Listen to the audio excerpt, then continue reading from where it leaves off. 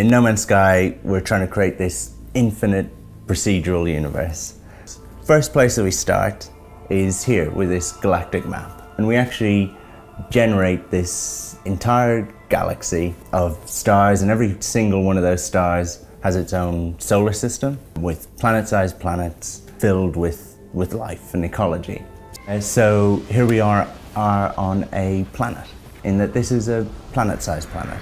Like, I can walk in any direction for days and days and weeks if I want, and I'll walk all the way around the planet eventually and come right back round to where I started. Everything that you see around you is generated. So the terrain, the water, the trees, the foliage, and the life on the planet, the creatures, they're generated, and they're generated by maths. The input to the maths is where you're stood, and the output is everything that's on screen. So if two people go to the same planet, they'll see exactly the same thing. If I go to a planet, I will always see the same thing, but it's generated there and then. It's put on the graphics card, it's rendered to the screen. And if I fly away, then it's all just thrown away. But if I come back again, it will be generated again exactly the same way because of maths, and maths always works out the same.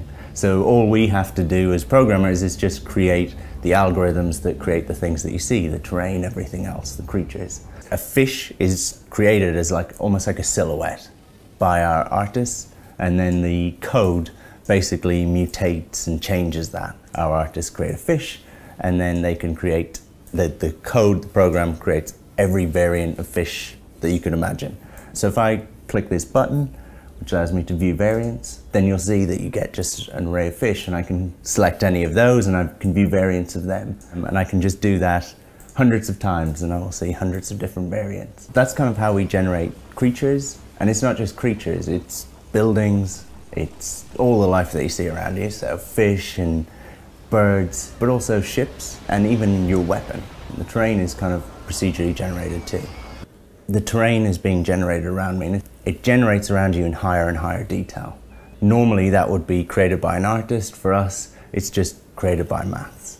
I just give you an example. I can just quickly click generate and get like a new terrain, basically. And we'll get new features, new mountains, new rock formations, that kind of thing. This is all within the same planet, so it doesn't change the creatures and stuff right now, but it gives you a sense of how powerful this is.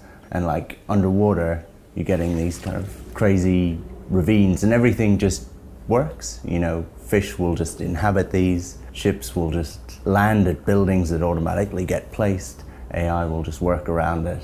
And that's because everything is kind of working off these same algorithms.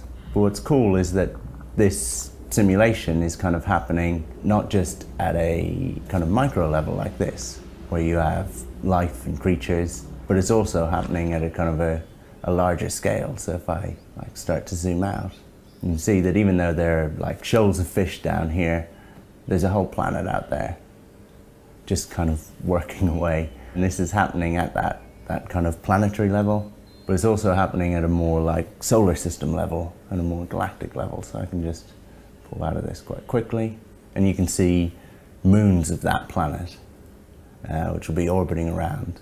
Other planets kind of hanging around in the distance, and those stars out in the sky are actually like real places. It's not just a drawing of some stars. Those are kind of light of distant suns that will have their own solar systems just like this. That's what's really different about No Man's Sky. That's the thing that's unique.